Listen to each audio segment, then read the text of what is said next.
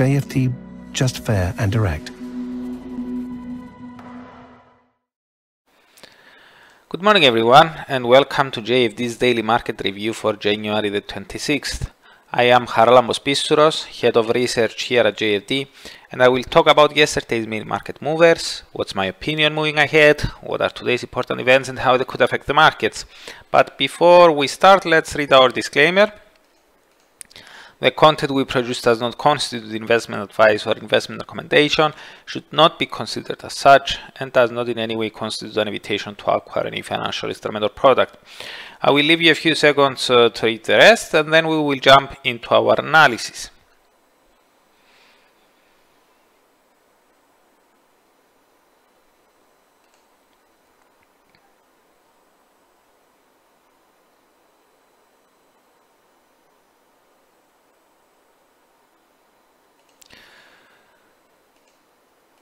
Okay, the US dollar traded mixed against the other major currencies on Tuesday during the Asian session Wednesday. It gained versus CHF, JPY and Euro, while it underperformed against AUD, CAD, GBP and NZD in that order. Now, the strengthening of the risk-linked Aussie, Loonie, Kiwi and the Pound, combined with the weakening of the safe havens, Yen and Franc, suggests that market sentiment turned around yesterday and today in Asia. Indeed, turning our gaze to the equity world, we see that major European indices under our radar, as well as the UK FTSE 100 traded in the green, but that was not the case during the US session. All three of Wall Street's main indices slid, with Nasdaq falling the most. The picture today in Asia was more on the mixed side, with China, Shanghai China, Shanghai trading positive, and the others trading unchanged or negative. Now, the rebound in European shares may have been the result of upbeat earnings from Ericsson and Logitech, but the slide in Wall Street confirmed that investors are more worried about the Fed's future plans. The ongoing tensions in Ukraine may have also kept weighing on market sentiment.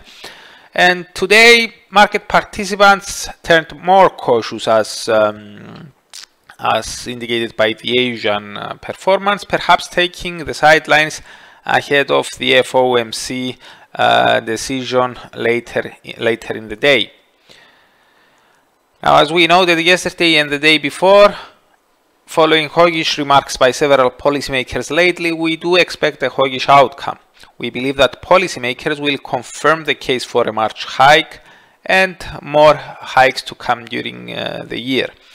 However, with market participants already anticipating 4 quarter-point hikes by the end of the year, we see ample room for disappointment.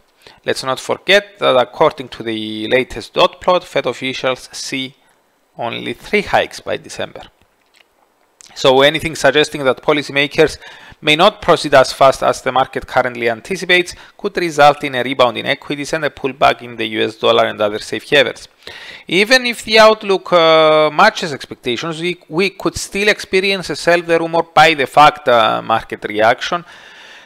And so in order for equities to fall notably lower and the dollar to accelerate north in the aftermath of the Fed decision, Powell and his colleagues may need to appear even more aggressive than the current pricing suggests, a case we see as unlikely.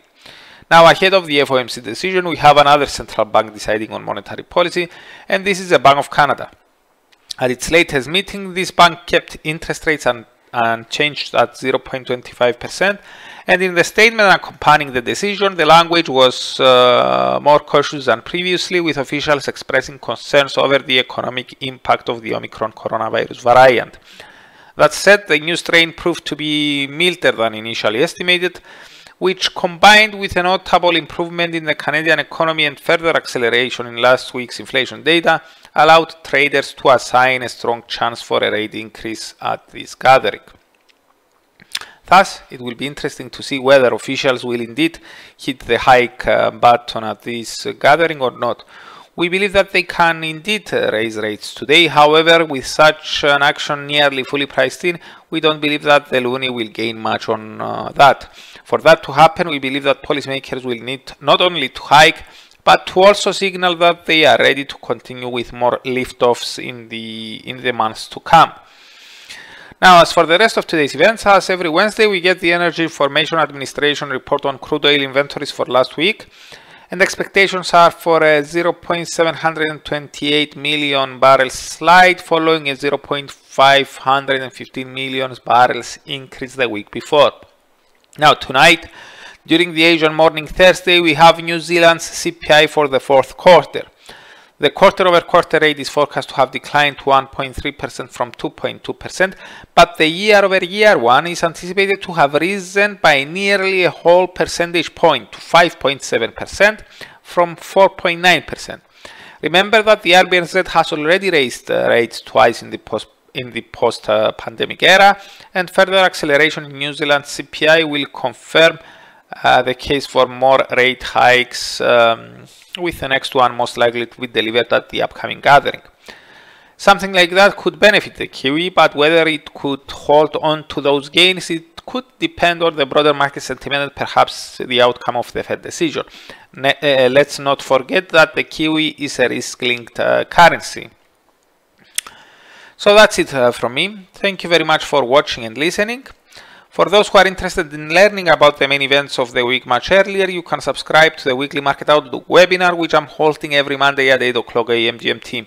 You can find the link in the description below. So, goodbye, have a great day, and I'm looking forward to seeing you here again tomorrow.